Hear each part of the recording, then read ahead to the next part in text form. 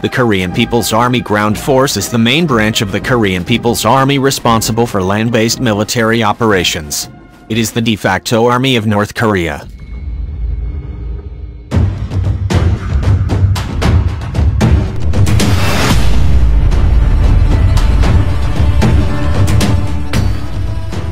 The Korean People's Army Ground Force was formed on August 20, 1947.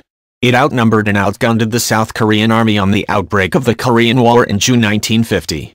The overwhelming majority of active ground forces are deployed in 3 echelons: a forward operational echelon of 4 infantry corps, supported by a second operational echelon of 2 mechanized corps, the armor corps, and an artillery corps, and a strategic reserve of the 2 remaining mechanized corps and the other artillery corps.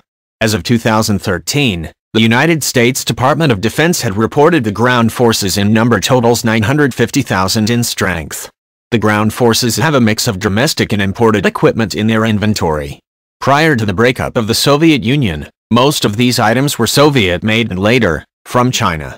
The annual report of North Korea's military capabilities by the United States Department of Defense, released in early 2014, identified the North Korean Army's strength at 950,000 personnel, 4,200 tanks, 2,200 armored vehicles, 8,600 artillery guns, and over 4,800 multiple rocket launchers.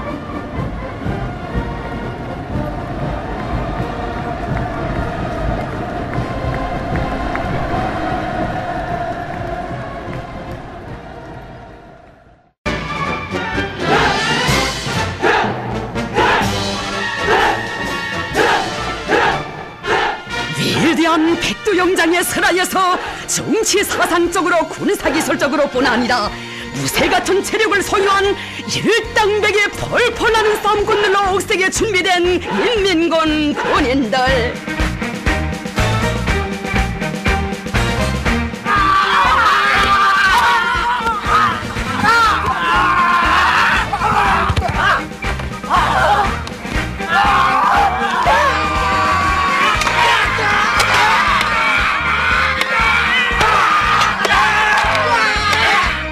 경리하는 최고사령관 동지께서는 부대 구분대들에서 어렵고 복잡한 전투조법들과 동작들을 숙련시키기 위한 훈련에 힘을 넣어 모든 군인들이 그 어떤 불의의 중앙에서 그 어떤 적과 맞다들어도 전투 임무를 자립적으로 능동적으로 수행할 수 있도록 지도하시었습니다.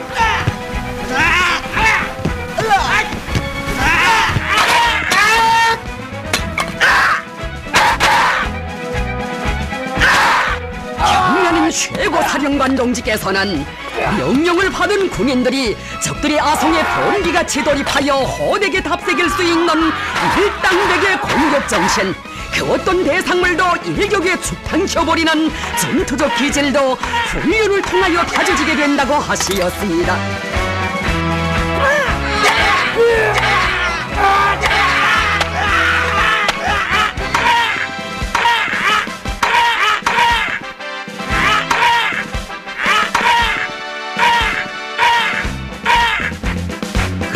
강한 정신력과 함께 육체적으로도 적과 싸워 이길 수 있는 완벽한 전투력을 소유한 인민군 군인들.